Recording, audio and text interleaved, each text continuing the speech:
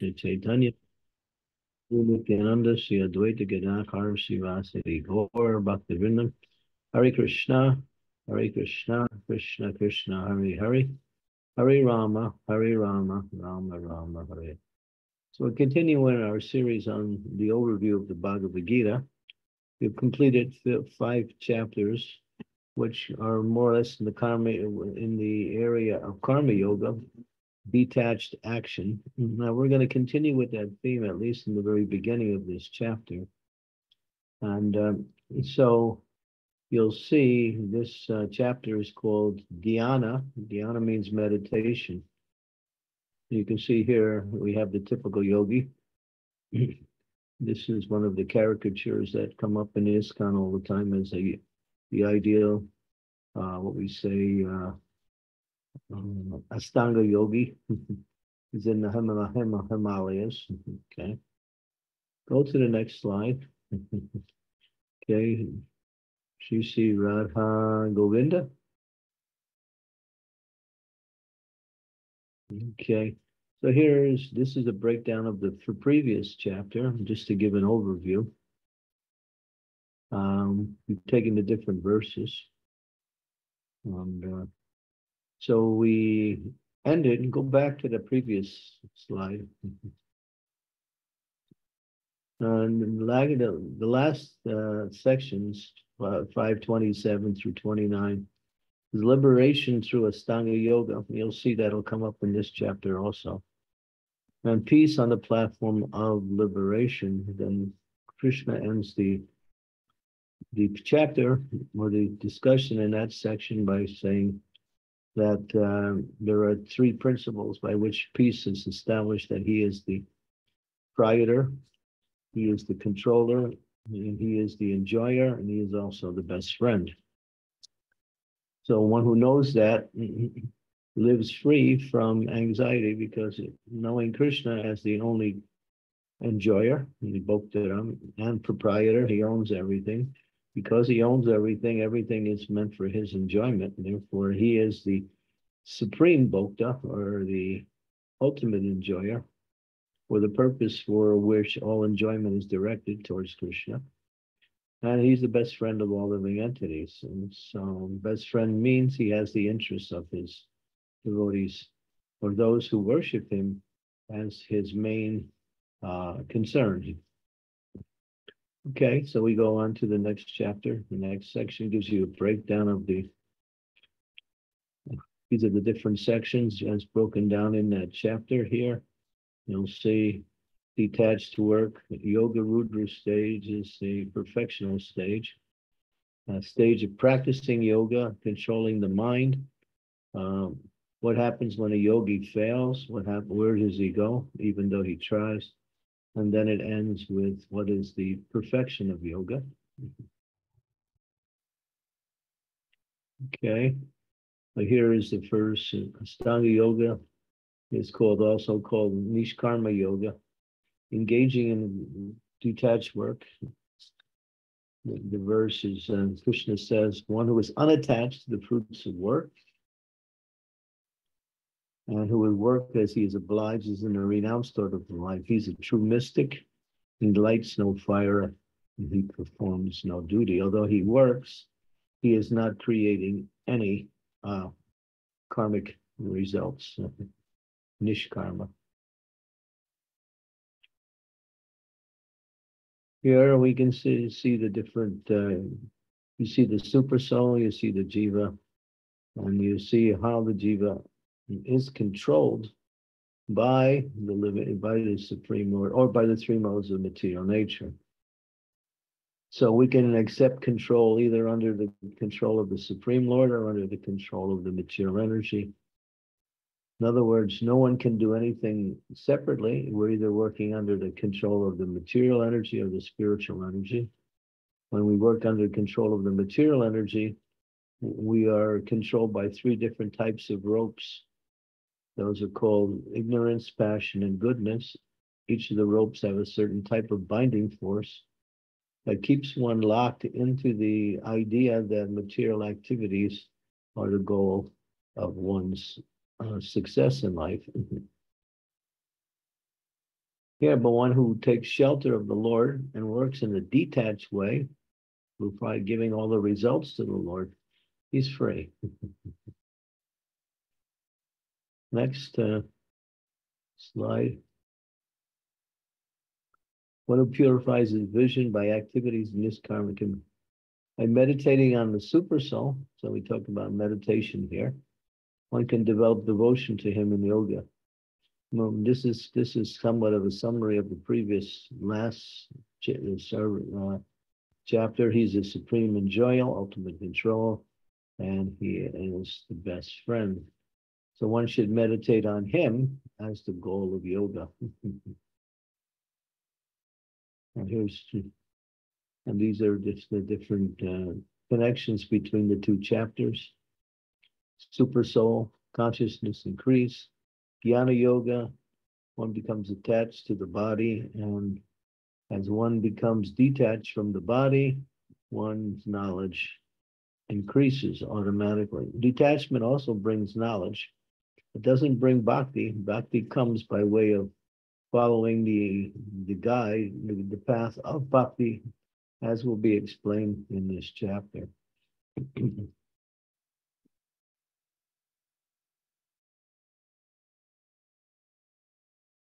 In the first two verses, you have here, this is the one who is, we mentioned this, one who is unattached to the fruits of his work, who works as he is obliged, is in the roundhouse. In other words, one should do their duty. He is a true mystic. I mean, when he lights no fire and performs no duty. In other words, he's not acting on the material platform, although he is working. Therefore, he creates no karmic results. This is called nishkarm, without karmic result.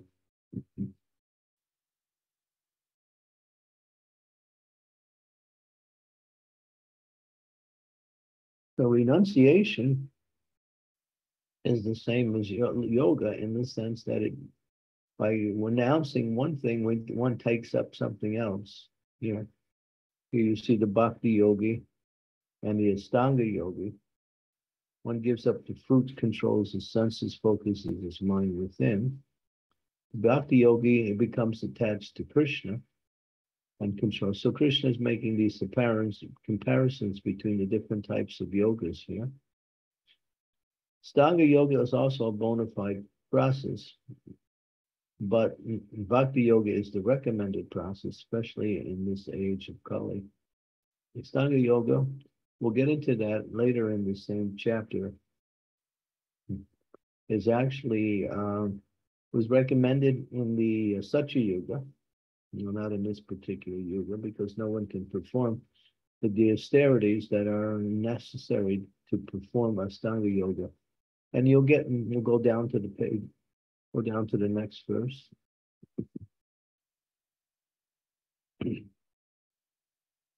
So one who is just beginning who's in the work is said to be the means. But one who is already elevated in the yoga, cessation of material activities is said. So in the beginning, one practices detachment and renunciation, and also cultivates knowledge. But as one gets situated in the process through detachment and cultivation of knowledge, then one's activities are situated in the process of yoga or connection with the Supreme through performing various activities. So renunciation is needed in the very beginning, but as one gets involved with the process, there's no need of renunciation because the process includes renunciation within it. Just like in our Krishna consciousness. When we start, we say, well, no illicit sex, no intoxication, no meat eating, like that. We have to, that's the foundation for getting a foothold in devotional service. But as one engages in devotional service, one automatically performs activities for the pleasure of the Supreme, and therefore one becomes detached from all other activities. And therefore one commits no sinful activities because all activities are directed towards the service of the Supreme Lord. So Renunciation is already included within bhakti. Here you see the different stages here: karma yoga, nishkarma yoga, jnana yoga, stanga yoga, and ultimately bhakti yoga. This is called the yoga ladder. This chapter is sometimes called the yoga ladder. The different stages of yoga as it goes through the different types of yoga. First, karma, kanda, fruit of work, rituals, wanting to go to the heavenly planets. You'll find that people actually come. And do you see them? They come to our temples, and they're not interested in in in serving the Lord. They're interested in getting some material benefits by performing various types of rituals, which will give them more sense gratification and ultimately elevate them at the time of death to the heavenly planets.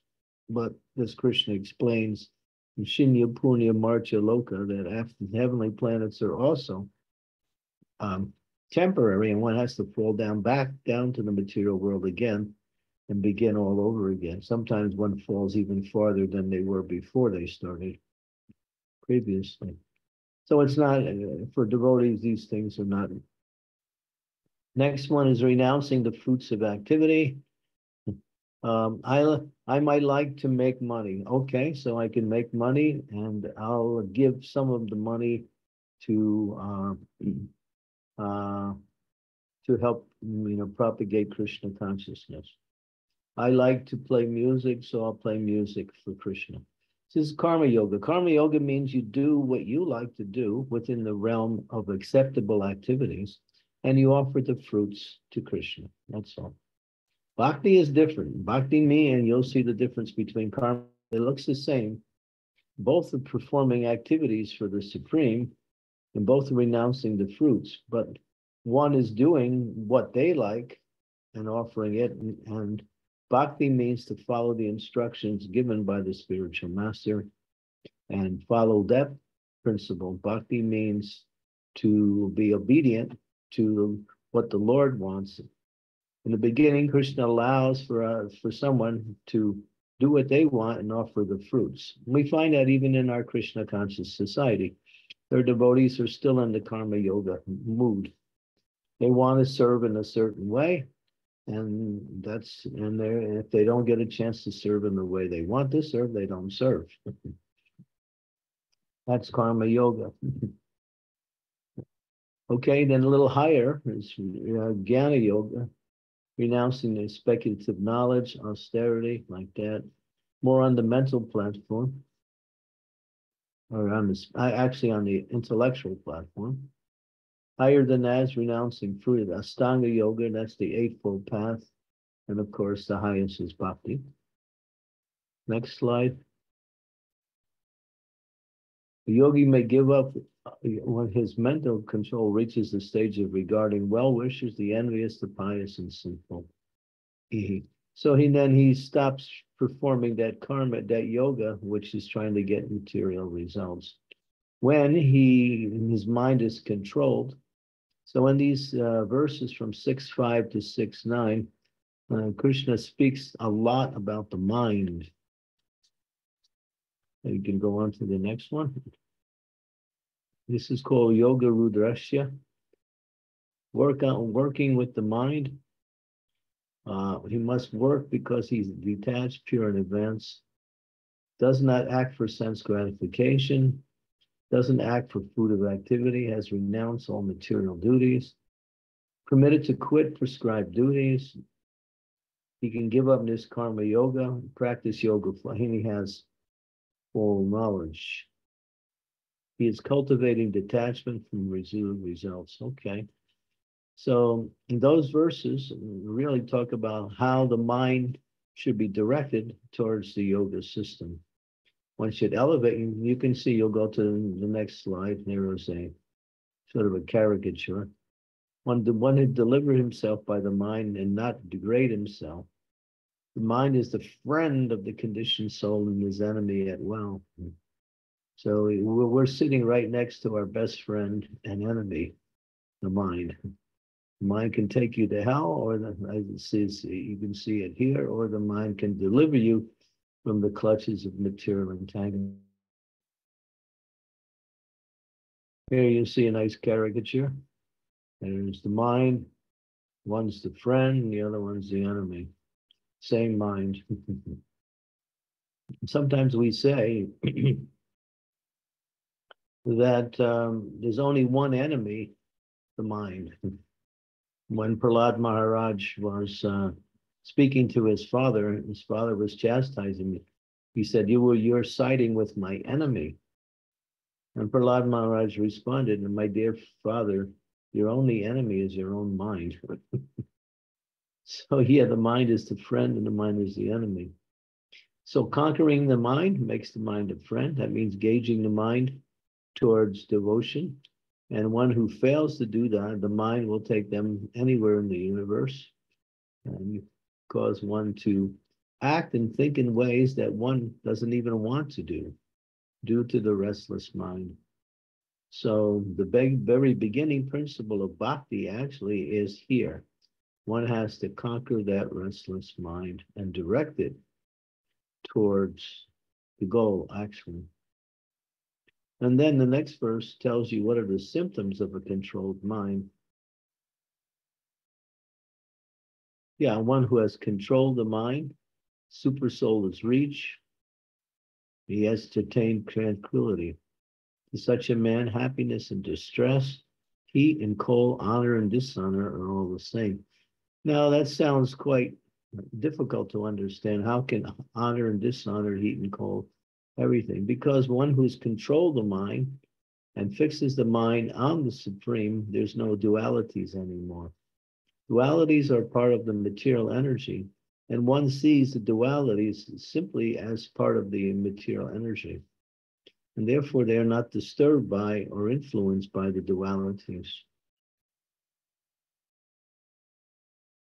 And that leads to the next verse, when one becomes satisfied through them by engaging the mind in towards the Supreme Lord, the Super Soul, as it says here, he sees everything. Pebble, stone, and gold is the same. In other words, he's not looking for anything in the material world, so everything in the material world seems to be of the same nature, that of the something that has nothing to do with that person. It's not interesting. Here you go to the next verse. The person is considered still further advanced when he regards honest well-wishers, affectionate benefactors, the neutral, mediators, the envious, friends and enemies, the pious, and the sinners, all with an equal mind. That requires very strong mind control, because the yogi who is practicing has no interest of anything in this material world. So therefore, he can see various types of persons in the same way, because he doesn't have any relationship with anything in the material world. And for him, they're all the same on the absolute platform. He sees them here, the six enemies of the mind: kama, lust; krodha, anger; lobha, greed; mada, illusion or intoxication, madness; mohan, mohan is illusion; mada is intoxication; and matsarya is envy. Srila Prabhupada describes that one can dovetail all of five of them except the last one, matsarya, envy. Envy cannot be dovetailed, it can only be given up. It has to be given up. That's the most strongest, and it's the feature by which the living entity comes to the material world, because the living entity develops a competitive nature with Krishna. That competitive nature forces him to come to the material world and try to be Krishna himself in the material world. He finds his Radharani, and then he thinks he's Krishna. So that is the material world. Okay. One's established in self-realization by virtue of knowledge of self-realization. Again, same thing. This is just the illustration of the previous verse. more advanced. It's another illustration of that verse. This is all about giving up work.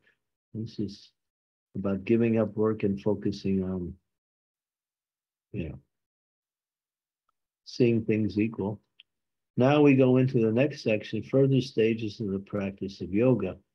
And now you get into the Ashtanga yoga, cessation of work, and you can see the different levels of Ashtanga yoga: yama, niyama, asana, pranayama, pratyahara, dharana, dhyana, and samadhi, like that.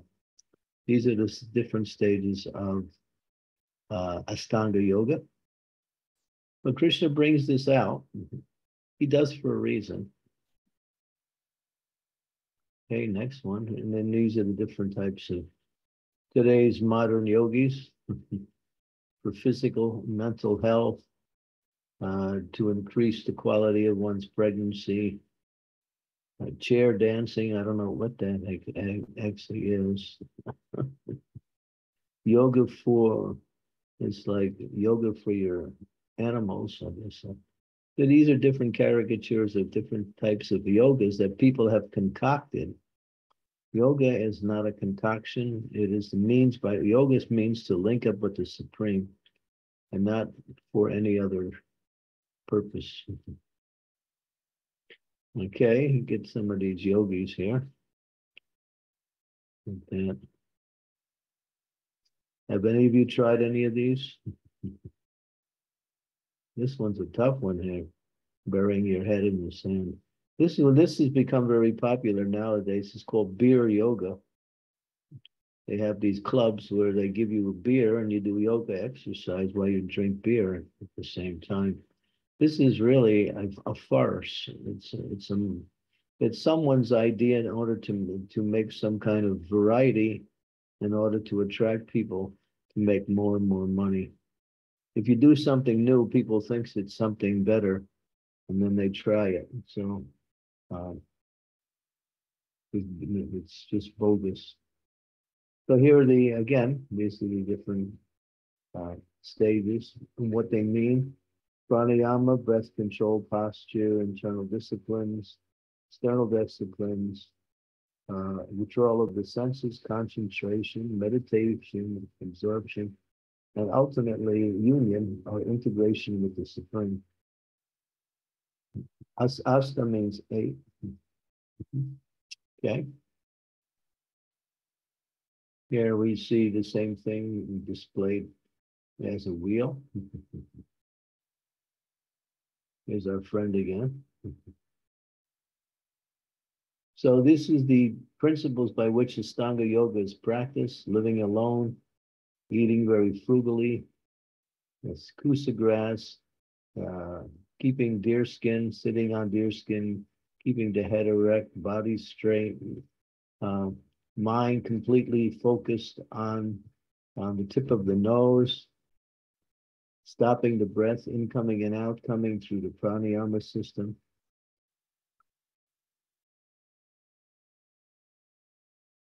And then going to a secluded place away from everything, mental disciplines. And then gradually, one brings the mind into the heart, and one can meditate on the soul, the super soul within the heart. And the results are that one who can perfect the Ashtanga yoga, it says here, one is never shaken in the midst of the greatest difficulties, freedom from all miseries arising from material contact. That also applies to Bhakti yoga, but it's directed here towards the Ashtanga yoga. The Ashtanga yoga is a bona fide system, but in this age, Manda Sumanda Mateo Mandi Bhaga Upadritaha. People in this age cannot perform these austerities, nor can they go away from their work and live in a secluded mountainous area all alone with giving up practically everything. It's not possible. There's only a few yogis who can possibly do it. There are yogis today who are doing that in different places within the Himalayas. They're there. But they are But it's not recommended in this age because a little deviation in the process and the whole process becomes null and void. So no one can perform it in this age.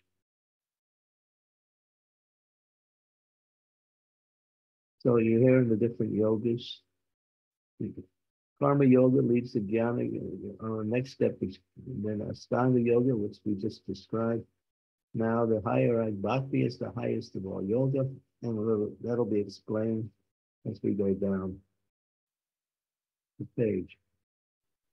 So now Krishna gives you some little personal that one who eats too much, eats too little, sleeps too much, or does not sleep enough, cannot perform the yoga system. So one has to regulate their bodily needs. That is required. And then, of course, gradually, step by step, one becomes fixed and trained by means of intelligence. And so all of this is still within the category of the Ashtanga yoga system.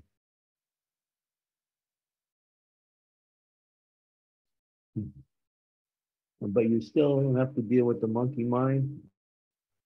So Krishna says, from whenever the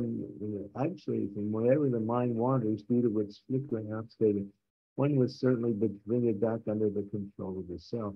So this is something we have to do every day and every minute. Wherever your mind wanders, bring it back under the control of something spiritual. In other words, remember Krishna, remember the holy name. Connect your mind with some activity of devotion. Because if the mind is not engaged, it will go wherever it wants to go. And usually it goes to some type of enjoyment. Where the mind is always thinking how to engage the senses and the intelligence in some kind of enjoyment. Unless the mind is very carefully controlled, which is difficult in this age. Of course, the best way to control the mind is to chant the Hare Krishna Maha Mantra and focus on the instructions of the spiritual master. These are recommended remedies for success in mind control. You can only be successful when you focus that mind on something that is outside of the three modes of material nature, and that is bhakti yoga. Many of these other yogas still contain certain elements within the mode of goodness. And so the mode of goodness can always be challenged by the mode of ignorance and passion. And one will lose mind control very easily. We have the example of Vishwamitra Muni, how he was performing severe austerities, controlling the mind, sitting in water in the middle of winter, ice cold water up to his neck and meditating. And then in the summer, sitting in the middle with 7 fires surrounding him and the hot sun above. And he was meditating. And then Indra decided to break his meditation. So he sent a society girl. What was her name? Forgot her name. Anyway, she came and Menaka, Guru Maharaj. No, Menaka? Yeah, Menaka. And she was just making the sounds of her ankle bells as she was, and that broke his meditation. And he actually became quite disturbed. And then he became attracted to this society girl, wound up getting married, and that's the famous story of Sakuntala. Sakuntala is an epic that is known throughout India. The story of the life of Sakuntala was the issue between Menaka and Vishwamitra Muni. But he went back. After some time, he left everything, went back to his meditation. Indra sent another society girl named Ram. She came. This time he was determined not to become broken by any distraction. But when she came, he became angry, and due to the power of his yoga, he shot fire from between his eyes, and he burned her to ashes. He turned her into a crisp pakora, just burnt to pieces. And then as soon as he did that, he fell down from his yoga. Because attachment and aversion are also two sides of attachment. So, therefore, one has to control the mind and bring it up to outside of the three realms of three modes of material. That means to the spiritual platform or the bhakti yoga. Yeah. So now Krishna starts to get in. Though the yogi whose mind is fixed on me verily attains the highest perfection of transcendental happiness. He is beyond the mode of passion. He realizes qualitative identity with the Supreme, and thus he is free from all reactions of passion, simply by focusing the mind steadily on the Supreme Lord.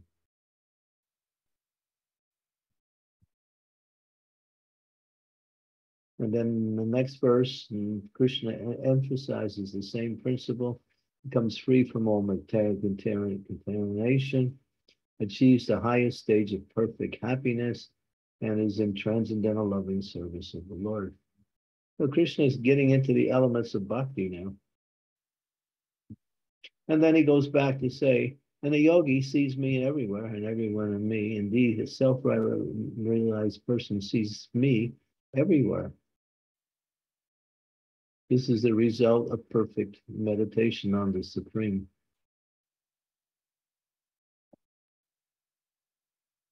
And this is just an illustration of the same thing. Using the example of an eye, you see that then that eye sees only Krishna.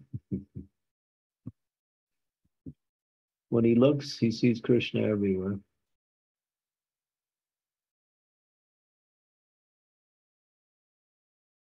And then it talks again, and then again, of course, back to meditation on the super soul.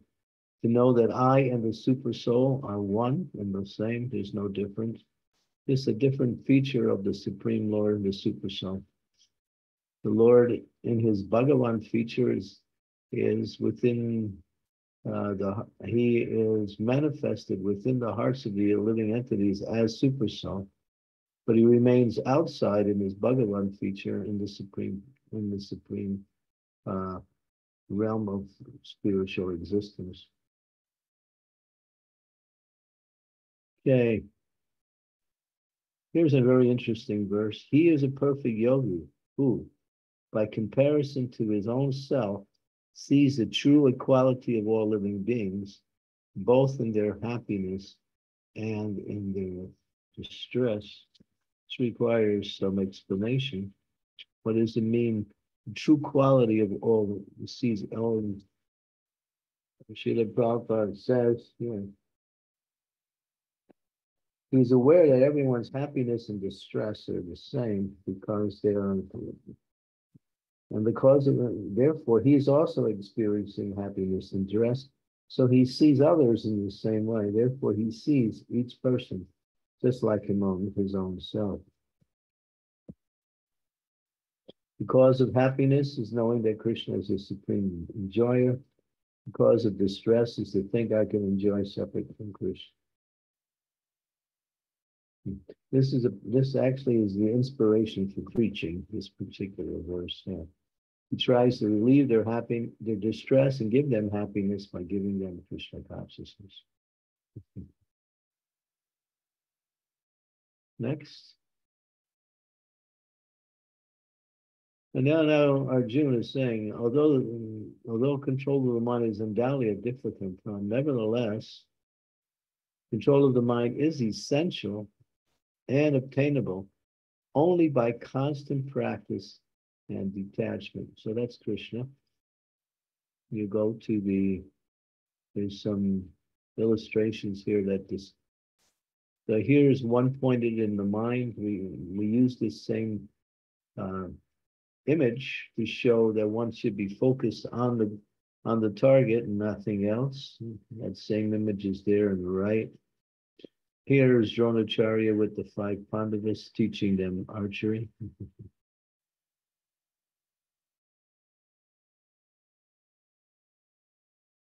This particular slide, I don't understand it. Do you understand it? So this is explaining that this is Arjun talking to Krishna about mind control and who is Arjun. Arjun is the one who is trained by Dronacharya. No, I mean the Uh, next slide. and one of the Pandavas, and Arjun is the one who fought with Lord Shiva. So he's not ordinary who's asking this question that I cannot control my mind. So this is Arjun. Arjun is one of the Narayan incarnation with Krishna. So he's fighting with Shiva there? Yes, Guru Maharaj. Pashupati, yes. Oh, okay. And all right. And this is Narayan incarnation where Arjun is Nar. So Arjun is not ordinary. Okay, next slide. But he's asking this question. Okay. So here, Arjuna, after hearing all of the instructions, he says, and this is important, that after we hear all of the instructions about how to execute yoga or devotional service, we should ask questions if there's anything that is unclear or difficult to perform. So now he's saying the system of yoga which you have summarized appears impractical and unendurable to me, for the mind is restless and unsteady. Next verse. And then he speaks this verse, Chanchalahi mana Krishna, Ramati Balavad Dridam, Tashyaham Nigraham Manye, Vayuri Iva Saduskaram. Famous verse. Translation: the mind is restless, turbulent, obstinate, and very strong, O Krishna.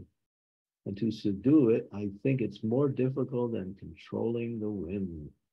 It's pretty much challenging Krishna's instructions. I don't think I can do it. You're asking me to control the wind. Krishna answers. Well, here's some of the caricatures that illustrate the power of the blowing wind. If you want to talk about that a little bit, we can say that the wind is one of the most powerful forces in creation. If the wind goes up to 300 miles an hour, it can blow down buildings in cities. This is a small wind just being illustrated here, but the wind is so powerful that cities can be destroyed simply by the power of the wind.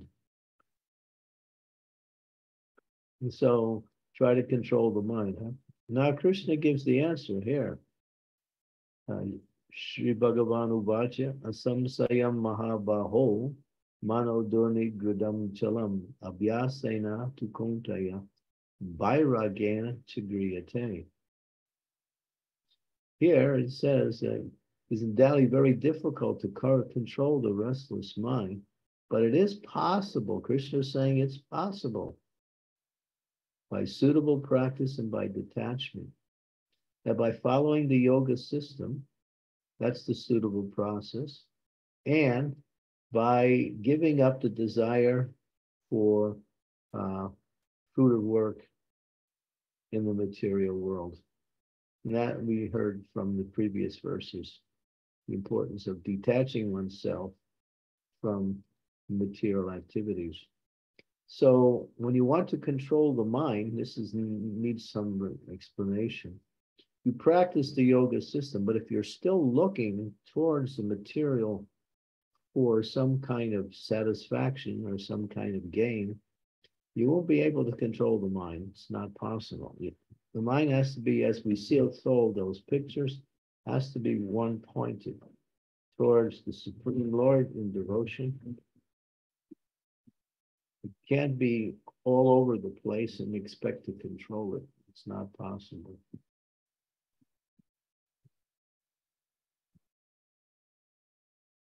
And then Krishna says, for one whose mind is unbridled, self-realization is difficult work. He's making it sound easy. But he whose mind is controlled and who strives by appropriate means is assured of success. Since self-realization is difficult work, it's actually impossible work, but he says difficult. So here he gives the formula. strive by right means, by appropriate means. Okay.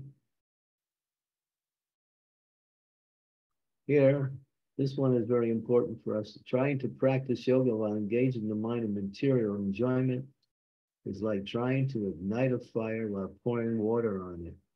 Similar yoga practice without mental control is simply a waste of time. That's it. Okay. Now, after explaining it, then he goes into another category of discussion, the destination of an unsuccessful yogi.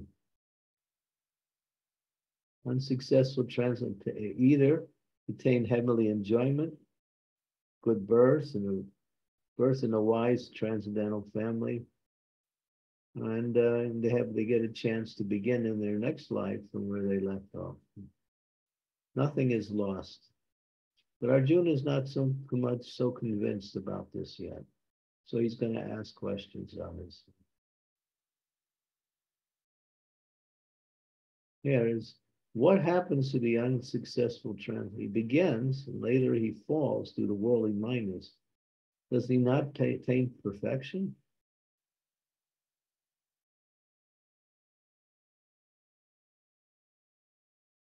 This is a very interesting.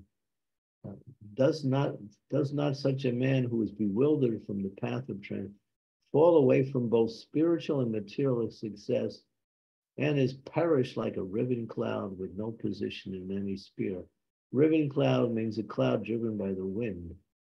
So what does that mean? That, okay, we're practicing spiritual life, but somehow I fall. And now I'm nowhere. I gave up material life and I can't be happy or successful in spiritual life. I'm lost. I'm in no position. That's Arjuna. He's saying that. And then he said, this is my doubt. Please dispel this doubt for me.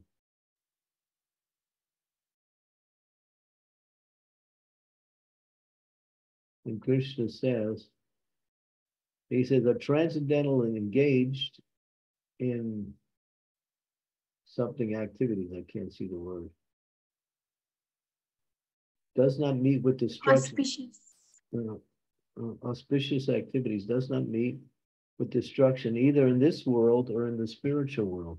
One who does good, my friend, is never overcome by evil. So nothing is lost. There's a verse in the Bhagavatam which explains that even if one becomes very successful in their material activities and achieves all kinds of benefits from it, what is the gain? And what is the loss? One who takes up spiritual life, but somehow desists due to worldliness. What is the loss? So material life is lost at the time of death. Everything is lost, or even sometimes before then. But spiritual life is never lost. Even if one fails to finish, become perfect, still they pick up where they left off in their last life. Prabhupada said it's like money in the bank. And here you have the example of Ajamil. Ajamil, he was a devotee, at least in a very pious way in the very beginning of his life, but he gave it all up. And somehow or other, he chanted the name of Narayan, calling his son. And due to his pious activities, he remembered Narayan when he called. Therefore, he was saved from the Yamadutas. So what this point is very important to understand for us, that even a little advancement on this path, one is in a good position. Of course, we want to finish. We want to become pure devotees. We want to go back to Godhead. That's the goal. But nothing is lost, even if one does not finish. They get a chance in their next life. Suchina, I think we'll get to that verse. It'll come up. Yeah, pious, birth in a good family, naturally attracted to yoga.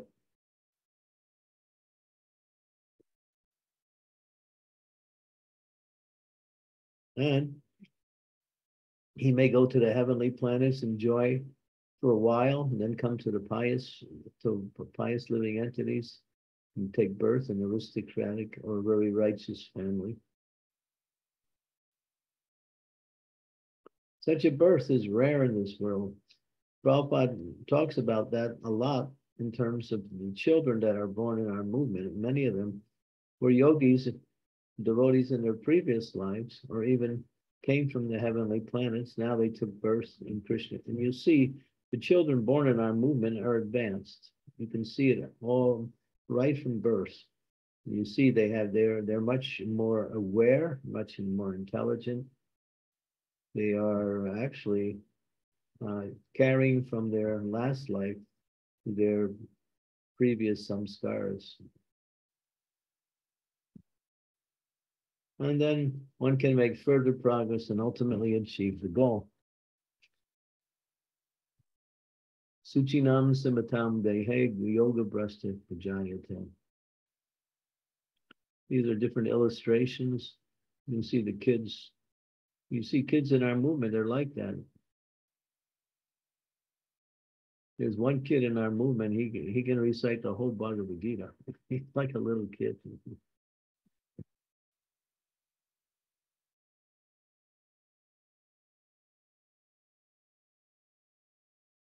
Okay, this is being illustrated here. Again, so an unsuccessful yogi gets a chance to try again in the next life in a good situation.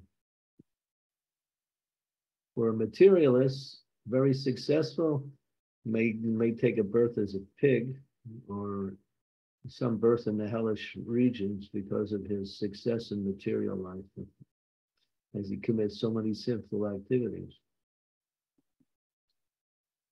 The yogis are greater than the materialists, the imperialists, food workers, and the ascetics. And here's the last verse. Those who have full faith always think of Krishna. Yoginam api sarvesham madgaten atmanaham stradavan bhajate yomam te me yuktatamo mataha. Of all yogis, those who have full faith always think of Krishna and render transcendental loving service to him. They are the best of all yogis. They are the highest. They are the bhakti yogis. Greater than, yeah. So here again, there's the verse.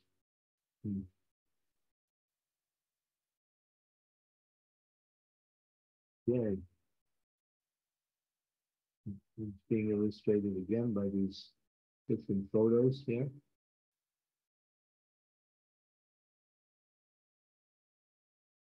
Again, and then ultimately the destination is the spiritual realm. Playing with Krishna as his friend and enjoying unlimitedly in the association with Krishna. Our life is eternal, full of knowledge and bliss.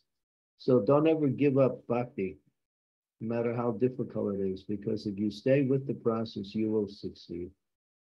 Even if you find it difficult or even impossible, continue, try to work with it, and stay in the practice, and eventually you will achieve perfection, either in this birth or in another birth.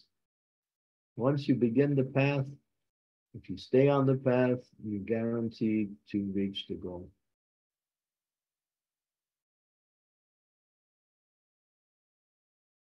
And so here's the breakdown of the chapters again, the different categories, which we explained. Okay, we can stop here.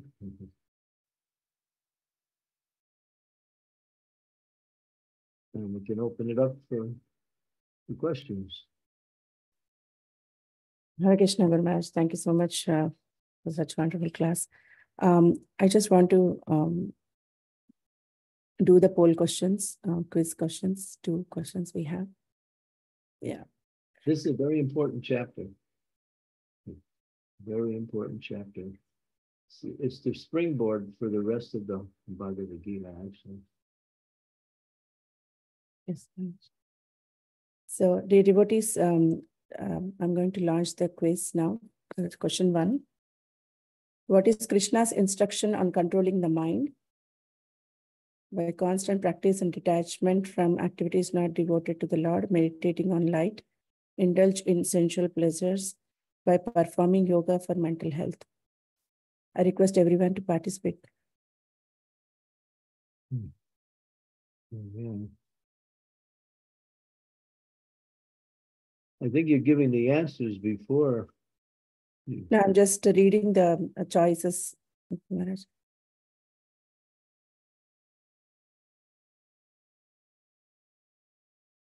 But you're illustrating the actual answer. And I'll keep quiet. Right. 18 out of 30.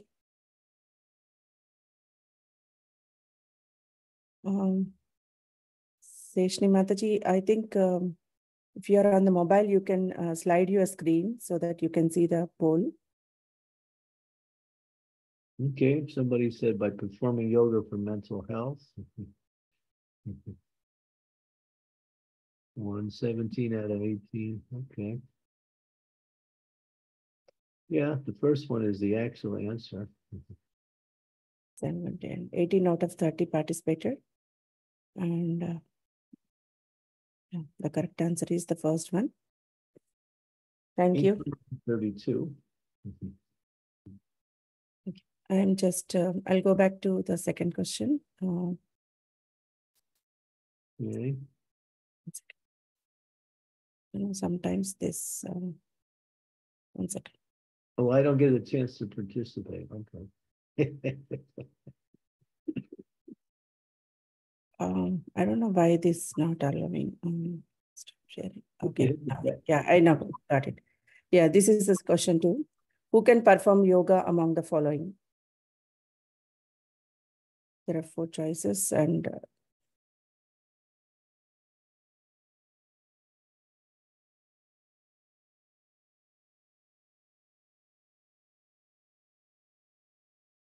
thank you.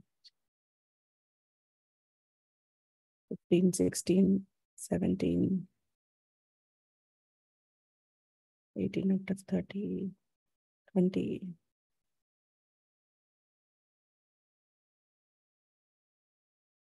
Yes, 21 out of 30.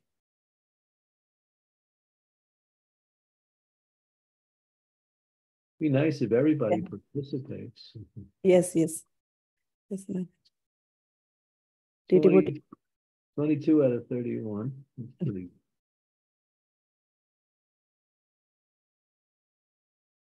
The host and co-host can't participate, but remaining all can participate. 24 out of 30, great. And I can't participate either. Yes, good ones. 25 out of 30. So everyone is participating for the second question rather than the first question every time since 4 days I'm watching. Good, very good. Thank you, everyone. So 25 out of 30. Yeah, everyone got it right. I think so. We'll see the result. Yeah, one who is regulated in the habits of eating, sleeping, and recreation. Thank you, everyone. So if you have any questions or comments, you can please go ahead now. You can raise your hand. Bhadra Mataji, you want to ask anything? Hare Krishna, Hare Krishna. Please accept my humble obeisances, Guru Maharaj.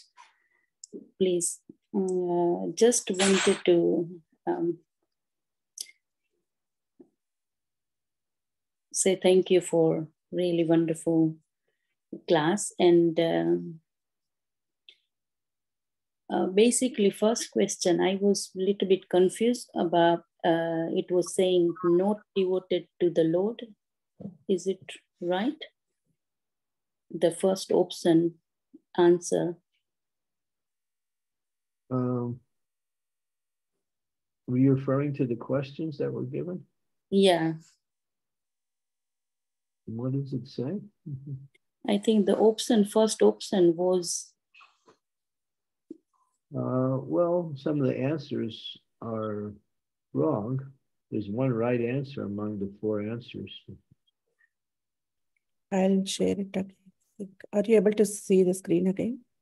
Yeah, it says By constant practice and detachment from activities and not devoted to the Lord. Okay. Practice and detachment from, okay, no, I was reading it wrong. It was my mistake. Sorry about that. Hare Krishna. Okay. Yeah. Namrata Mataji, you have a question? Please go ahead.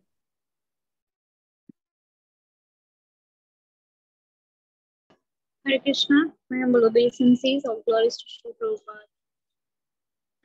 So in 6.35, Krishna mentions that mind is possible to control by suitable practices and detachment.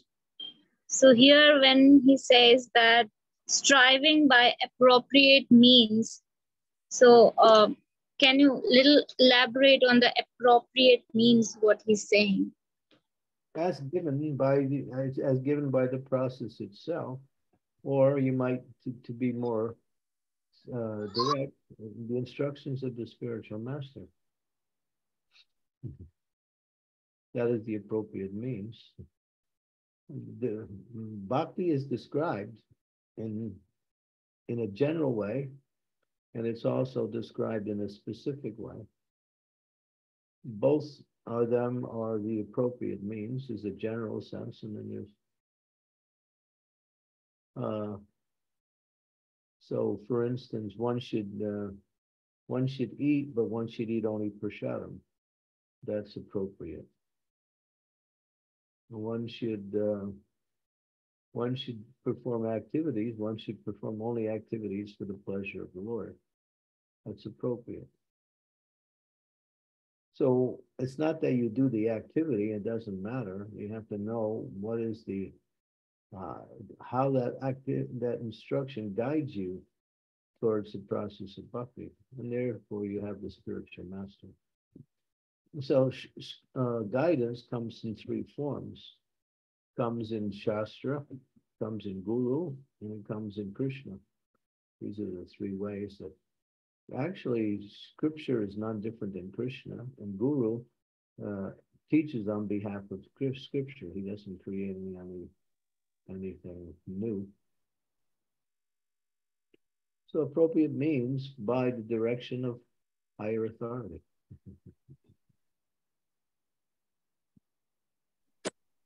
Thank you, Guru Maharaj. Thank you. Not that we can do anything we want and call it bhakti. Well, just like, for instance, I'm just using an example. A person is thinking, I'm very magnanimous. Today I'm going to take some breadcrumbs that I offer to my deity and serve and feed the pigeons. I know I'm supposed to go to the temple and do puja, but still, I think it's more beneficial I go out and feed the pigeons. So that's not appropriate means. That means that you do whatever you want. When you're given a prescribed duty and you don't follow it, you want to do something that looks like bhakti also, but it's not.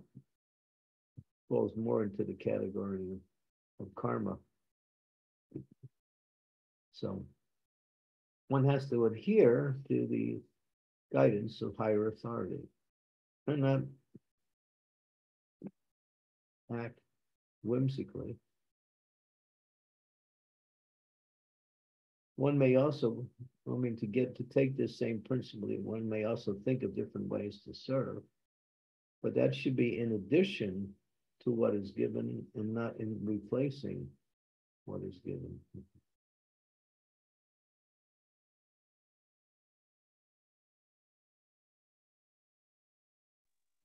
Thank you, Maharaj. Hare Krishna. Thank you, Mataji. Raj Prabhu, please go ahead.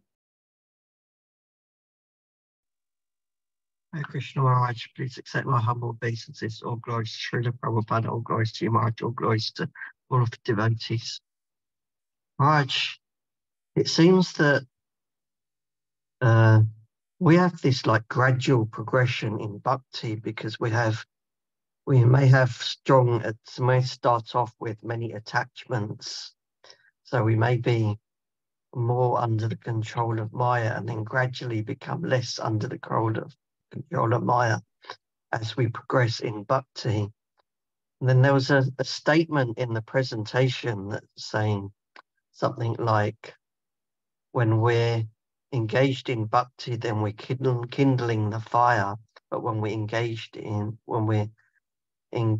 in other activities, material activity, then it's like pouring water on that fire.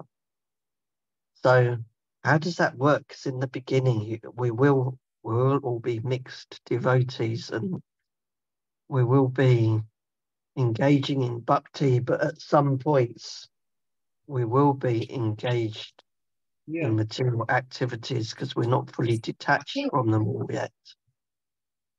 Yeah, that's true. Therefore, as one practices, one learns the science of bhakti. And the principle that governs that is what is favorable for devotional service, anukulena, and what is unfavorable, pratikulena. So one has to know what is favorable. They're called vidis and nishedas. Nishedas means things to do, and vidis means things to avoid.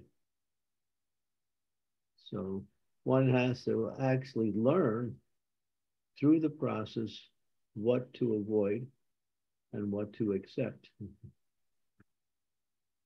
And that requires instructions, questions from the spiritual master if you're not sure.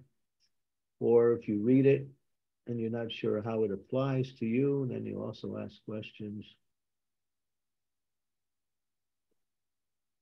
But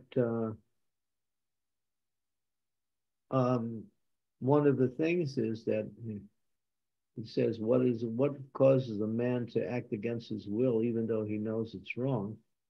That was brought up in the 3rd chapter. It is lust and lust only. So although we know something is still wrong or not beneficial for our devotional service, we still like it and we do it anyway. And that Krishna describes that as being, sense gratification or lusty desires.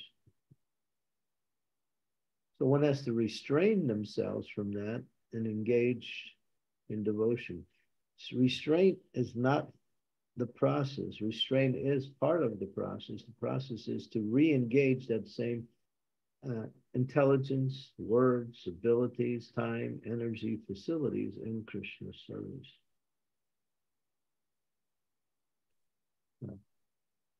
Bhakti is practical. You do the same thing sometimes you would do in the material world, but you do it for Krishna. That is called bhakti. Well, that's karma yoga. Actually, that's karma yoga. But when you do bhakti, you follow the instructions of the spiritual master and work according to him. So it's easy. You learn what's favorable, what's unfavorable, what's material, what's spiritual, what's beneficial, what will take you in the other direction. Okay. Just like to glorify a devotee is favorable. To find fault and criticize a devotee is unfavorable.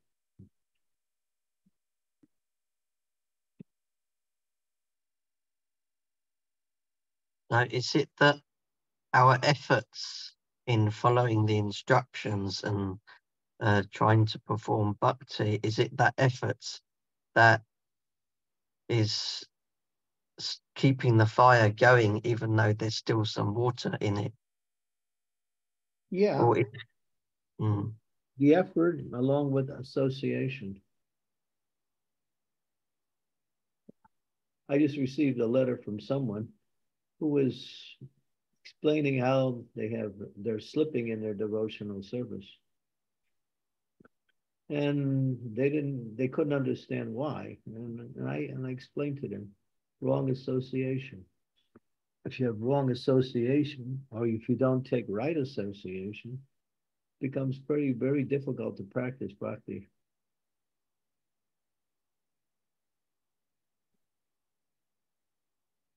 Association is foundational for all of the executions in devotional service. As we gain knowledge and intelligence in association, we learn how to perform bhakti even outside of association. But that shouldn't be the beginning.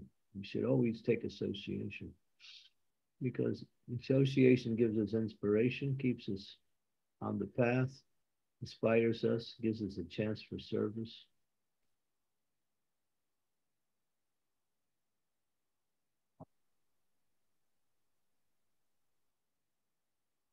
Yay. Yes. Thank you very much. Thank you. Sakshi Mataji, please go. Hare Krishna Maharaj, please accept my humble obeisances. All glories to Prabhupada, all glories to you, and all glories to the wonderful devotees out here. So Maharaj, my question is, what happens to a person who is actually liking the Krishna conscious process, but has a little or turbulent faith in Krishna or Acharyas? Because the mind is always reeling and assuming things. And will that person eventually develop Krishna consciousness for abiding in the process, or because of having little faith, they fall down? And secondly, each passing day, how do we increase our faith? So that's my condition. So that's why I'm asking. In the 9th chapter, verse number 3 of the, we'll come to that, talks about the 3 levels of faith: first class, second class, and third class. And he explains what are the differences.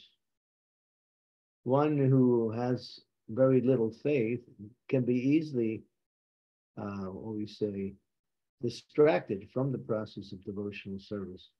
If they hear something that is contrary, they may agree with that because they don't have enough knowledge. Because knowledge and faith are somewhat similar. So develop the proper knowledge, and then as you practice devotional service, your faith will also grow. So one has to come to at least the second class platform of faith. The first class means implicit faith, even without reasoning. Second class platform means that even if I hear something contrary, I know it doesn't disrail me or doesn't deter me from my practice of Krishna consciousness. As been mentioned in that, I would suggest anyone who wants to learn more about the principle of faith, read that verse 9:3 in the Bhagavad Gita. It's a very important verse. It's quite a lengthy purport, but Prabhupada explains different levels of faith. So, a preliminary faith will get you to Krishna consciousness, but it won't keep you in. You have to increase that quality of faith through the process of doing devotional service and cultivating a knowledge of the process.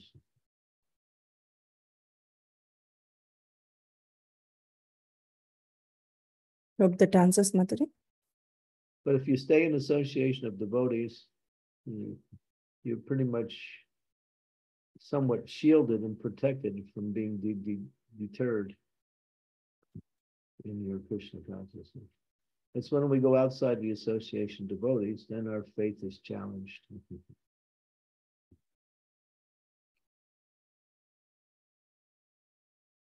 Thank you so much, Maharaj. Hare Krishna. Thank you, Mataji. Seshni Mataji, you can go ahead. Hare Krishna Maharaj, please accept my humble obeisances, and all glories to Srila Prabhupada, all glories to you, and all glories to all the devotees. Firstly, I just want to read my comment that I made, and then I will ask the questions. If I can just go into the comments. So thank you so much, Maharaj. This was such an important chapter and you explained it so well. I learned so much today. Thanks for this wonderful class. This chapter, I realized so much about the mind and what Krishna is explaining, how to control the mind. also for children and the importance of Krishna consciousness for them and for anyone who follows this path. You also explained nicely using the stories and examples, which was so much more helpful.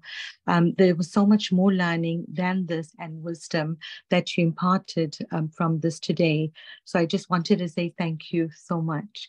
I do have two questions, but the first one, so as you even said, Maharaj, from text chapter 634 and 35, I feel like Arjuna a lot of the times, and I'm sure a lot of people feel like that, where Arjuna is saying that the mind is restless, turbulent, and obstinate and very strong. But Krishna, as you said, he explains it, he says it so easily, how to control the mind with, as you've explained, suitable practice, detachment, following a yoga system, giving up the material work, and also following the master. So it isn't that easy though, is it? And sorry, and chanting the Maha Mantra. I know with chanting the Maha Mantra, it does make a difference. I've seen that for myself and for everyone that I've been in contact with. But it isn't that simple. Yeah, well, Krishna gives the word in there. He says constant practice. He doesn't say, he says constant practice. So you have to practice continuously. And as you practice, we all know that if you want to be good at something, you have to practice it. So bhakti is like that. You have to practice the practice as it's given, and gradually you develop the qualities that are needed for success.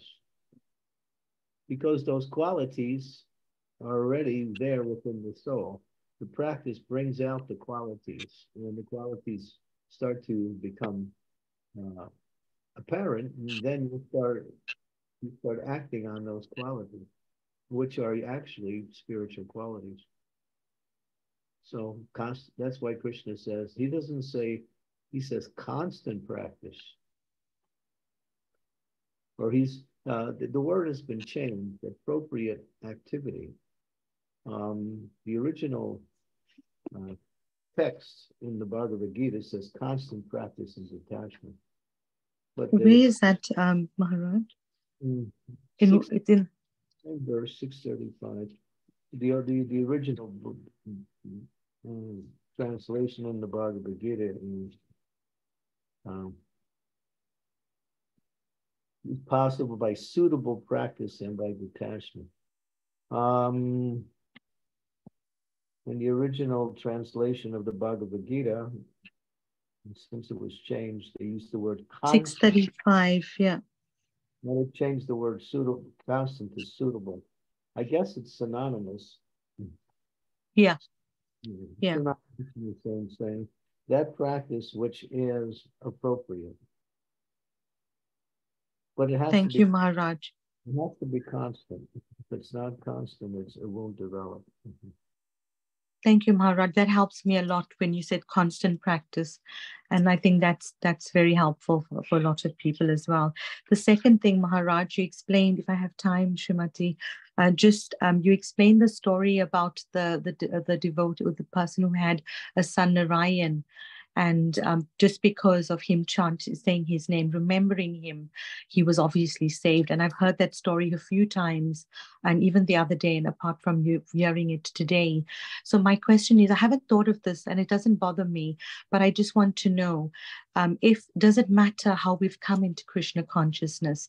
I mean, you've explained in this chapter beautifully, with the young children, and how if they come in, they've obviously been yogis before. But does it matter in relation to the story? Was it Puni who had a son, Narayan? So does it matter if you if someone has come in that way? Does Krishna make a distinction, or is it that just everyone who remembers Godhead at the time of death, that they will obviously they'll be liberated? Yeah, the process is absolute for everyone. So no matter how you come, in the Bhagavatam it says, Kirata Hunam Polinda Pukasa Sambira Yavana Kashavana. In that verse, it lists people who are below the Varnashram system. They are considered to be lower races within the material tabernacle. And even if they come to Krishna consciousness, they can attain perfection. So Lord Chaitanya's movement is for everybody. Jagais, the Madhais, anyone who takes to Krishna consciousness can reach perfection if they follow the process carefully and continuously. Thank you, Maharaji. Thank you so much. Thank you, Thank Mataji. you, Shashni. Nice to see you. Thank you for coming. Thank you. Thank you so much. Yeah, Manisha Mataji, you want to go ahead? Hare Krishna. Manisha. Manisha Mataji, you have to unmute and okay, let's go to Sindhuri. Oh, yeah, Manisha Mataji. Hare Krishna, I'm audible? Yes, yes.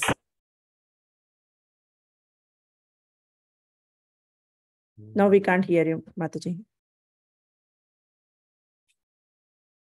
Okay, so we'll go to Sindhuri Mataji. You can fix your audio, Mataji. And come back. Oh, sorry, we are not able to hear you. Hare Krishna. Yeah, now we can hear you, Mataji. Can you start your question again? Yes, Mataji. Hare Krishna Maharaj, please accept my humble obeisances. All glories to Srila Prabhupada. Thank you so much, Maharaj, for such a nice class. Maharaj, you told a story that at the end of the life, he thinks when he chanted the names of Narayan, he got the darshan of Narayan. But he had no motivation and was thinking about his son. So, but we will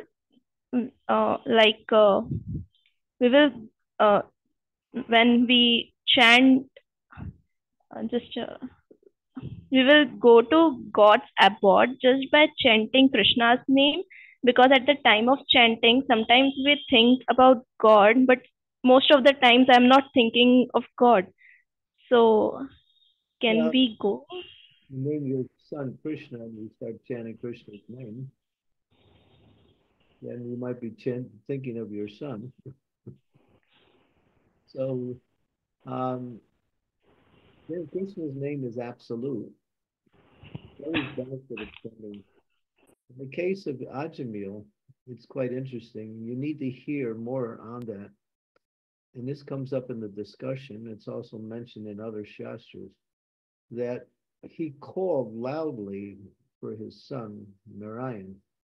But in the calling, when he heard himself call his son's name, he remembered Narayan the Supreme. That's not mentioned in the text there, but the acharyas give that understanding. And of course, he chanted without offense, but still, he didn't go back to Godhead. He became free from all of his sinful activity, which saved him from going to hell. But he was then given the chance to continue his life, and he went to Hardwar, and for 12 years he performed bhakti yoga in the holy land of Hardwar in the Himalayas, and then he perfected his bhakti with back to Godhead. So when we're chanting, we should also understand that Krishna's name is Krishna. I'm calling Krishna. So you should understand the name is the Supreme Personality of Godhead. And not just mindlessly chant. You have to chant with mindfulness, not mindlessness. Mindlessness means I'm just sounding the words. Mindfulness means I'm actually directing the sound of my chanting towards Krishna. That's mindful chanting, and that's chanting. Yes, Maharaj. Maharaj, when we chant our rounds, so we will think about Krishna? I hope so. Don't think about what you're going to do later on in the day. Think about, but if you hear the sound of his name, that is thinking about Krishna. So chanting means to hear. Chanting means to talk. Yes, Maharaj. Thank you so much, Maharaj. Thank you so much. Thank Hare you. Krishna. Next question. Sindhuri Mataji, you want to go ahead next? Hare Krishna, Danvat pranams to all the devotees. Hare Krishna, Guru Maharaj, Danvat pranams to you. All glories to Srila Prabhupada. So my question to you, Maharaj, is, so when we chant the holy name, when we do our chanting, our daily rounds, so I always try to tell my mind that this is the high priority task. And I always tell my mind that, this is the most important time, no matter what, even the earthquake comes. This is the most important time. Still, my mind wanders somewhere or other. But gradually, I came to a state that now it is only thinking about the activities like, book distribution or some prasadam service or some other bhakti vriksha services and all that.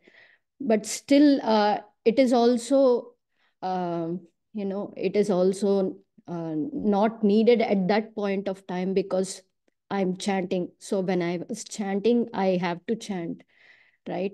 So how to, should I ignore my mind, or should I continue chanting, or should I write the points and then continue chanting? Because as you said, abhyasa, as Krishna said, abhyasena tu kaunteya vairagyena cha gruhyate.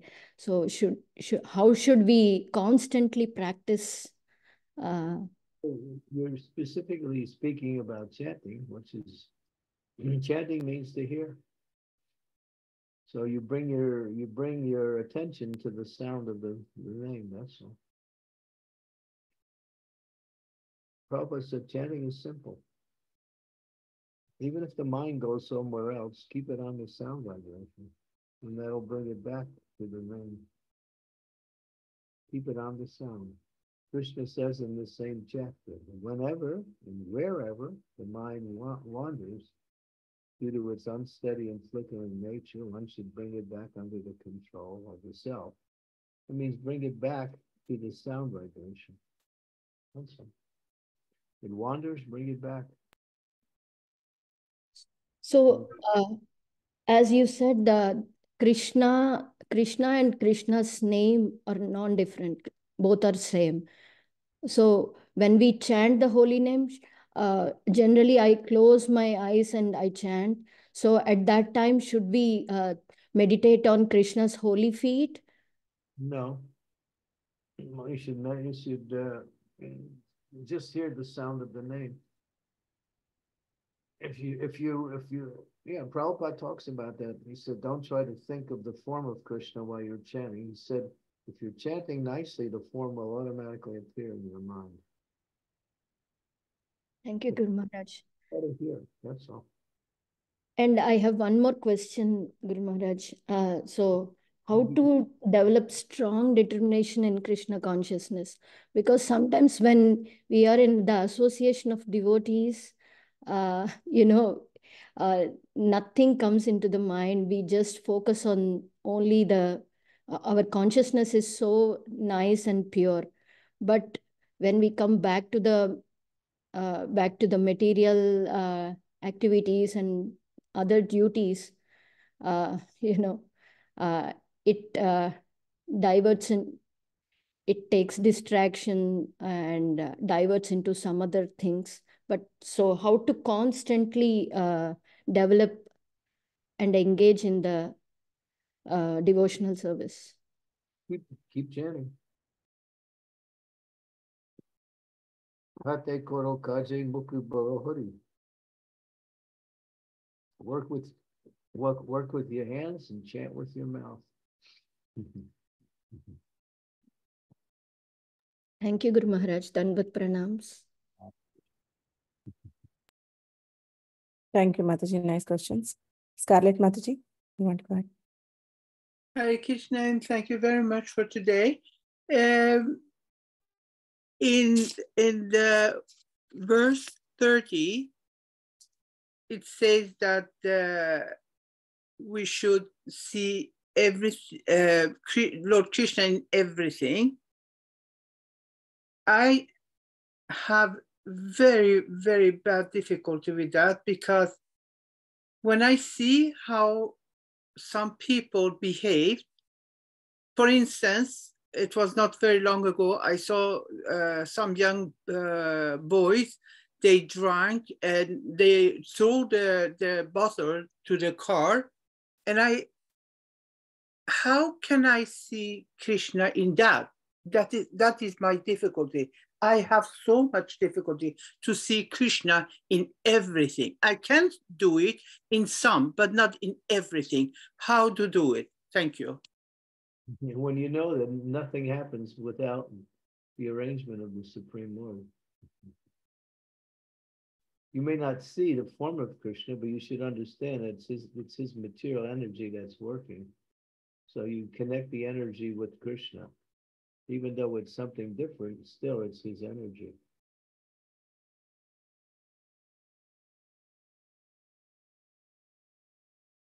You're not going to be able to see Krishna personally in these things, but you're going to be able to see that here is the material energy working in a certain way. And that energy is Krishna's energy. Thank you. Thank you very much. Thank you so much. Thank you, devotees. Such a wonderful questions and nice discussion. You have any more last minute questions or comments, devotees? Okay. Thank you very much. Thank you so much for the wonderful class and nice discussion. I hope we'll see you all tomorrow again with chapter 7. Class will be given by the Maharaj again. Thank you so much, devotees. Please join tomorrow again. Yes. Do you have another 7th that you can send me? Prema Kisori. Guru Maharaj, may I please ask you to repeat? I couldn't hear properly. This one you sent me today is really ideal. Do you have one like that for number 7 also? Yes, Guru Maharaj. Yeah. Yes. Yeah. Send that. I will email you. Okay. Thank you so much once again.